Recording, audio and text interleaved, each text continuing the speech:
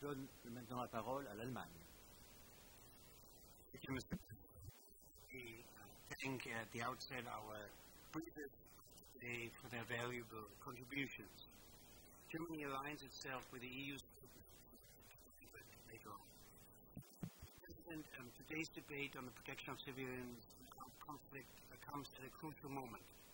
Only last week, the International Criminal Court announced its intention to indict 3 Libyan officials in hope responsible for organized crimes against humanity perpetrated against civilians in Libya.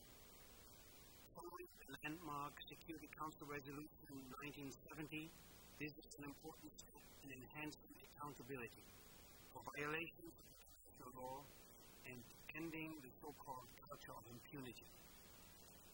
Regarding responsibility to protect, let me be clear. It is first and foremost the responsibility of each state to protect its civilian population from violence.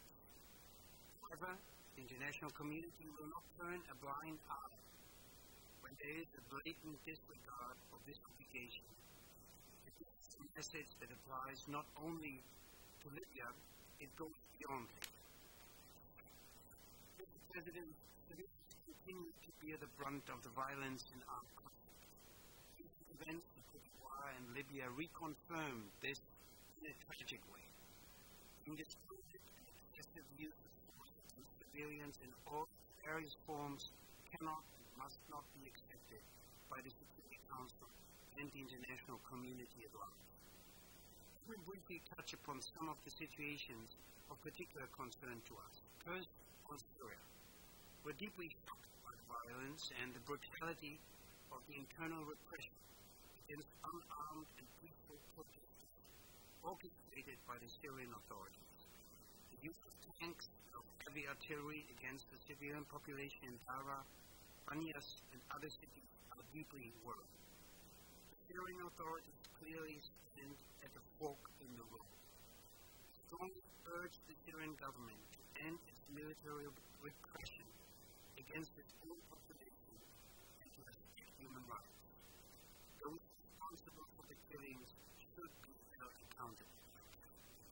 In order to make this message clear, we have worked for the European Union to take measures against Syria and against persons responsible for the violent repression. These measures have come into force today. Ongoing violence and implications also require that we continue to address the situation in Syria in the Security Council.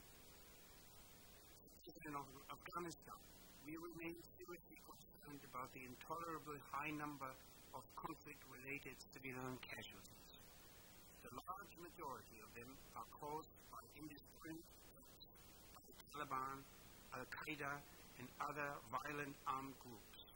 We'd also like to take note of the continued progress made by Afghan and international forces in minimizing civilian casualties. The situation of the civilian population in Somalia remains a cause of grave concern, as are the ongoing activities of the Lord's Resistance Army, in particular the abduction of children in parts of the DRC, Southern Sudan, and the Central African Republic. For Sri Lanka, Germany welcomes the report of the